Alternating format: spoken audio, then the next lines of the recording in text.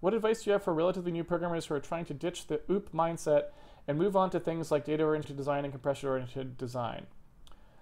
So the advice that I would have depends on the person. So if you are somebody who learned to program and then learned object-oriented programming and it messed you up, then what I would say is just go back to the old way you programmed and start again from there. That's what I did, and it works really well.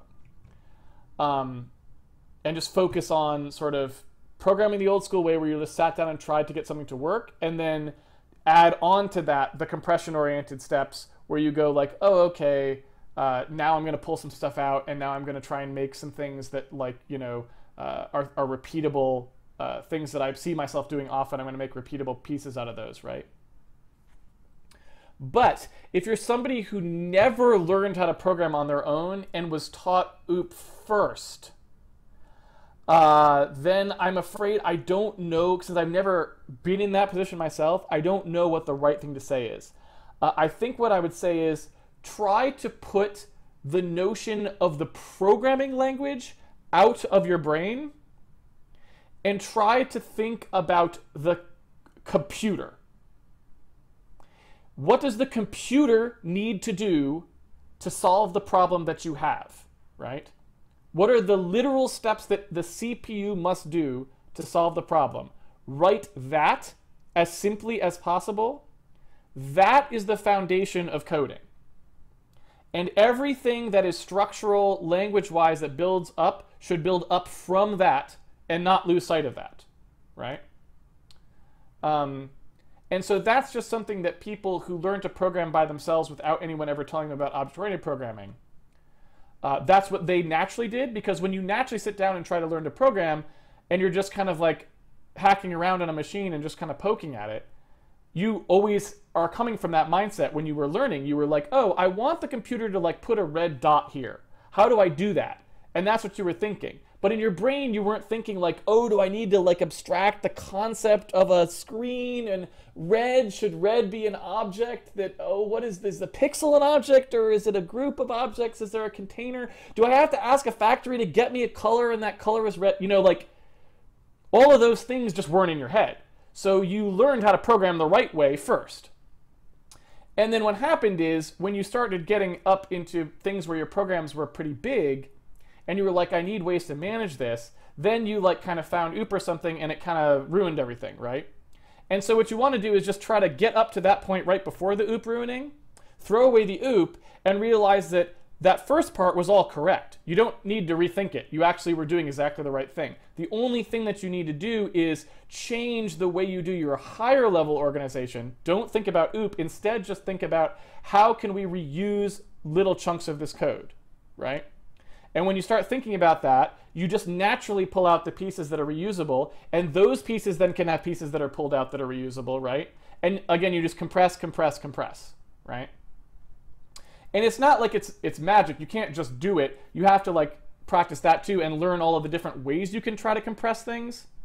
But that is the right way to do it. And then that way, you don't have to think about objects. You don't have to think about those sorts of things, or sort of these really kind of extraneous concepts that really don't have that much to do with programming.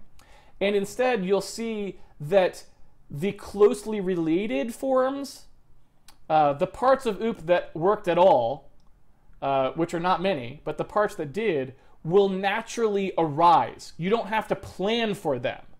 You don't have to plan for objects anymore. Objects will naturally appear because they are the pieces that, as they got compressed, they were the thing that sort of encapsulated the data that this thing needed to work, right? And so you can even arrive at the same, like basically the same program even, sometimes from an object-oriented mindset and a compression-oriented mindset. The difference is the compression-oriented mindset took a ton of the work out of it, right? But most of the time you end up in very different places. But that's good, because usually the OOP place is a bad place. And the cop place is a good place, right? But yeah. And so that's the thing. And again, I want to emphasize that like object-oriented programming, the problem with it is not the concept that there could be an object, right? The problem with it is the fact that you're orienting your programming. It's exactly what it says, object-oriented programming. It's the object-oriented, the whole word, that's the problem, right? An object may not be a problem. Like, it's not a problem if an object suddenly appears in your code, like, oh my god, I gotta get rid of this object. This is a disaster, right? Because data gets bundled all the time, right? That's that was before object-oriented programming as a concept ever occurred. Data got bundled. And there are algorithms which operate on the data, and you could choose to link those two things together. You could do all sorts of things, right? And so the problem with object-oriented programming is the fact that you are orienting the thinking around the objects, not the functions. That's the problem, right? So it's the orientation that's bad about it, not whether you end up with an object. And that's a really important distinction to understand, because it's, I don't want people to get in this habit of thinking that, oh, if I ended up with a bundle of data, somehow that was bad, because that's not bad. Data does get bundled together.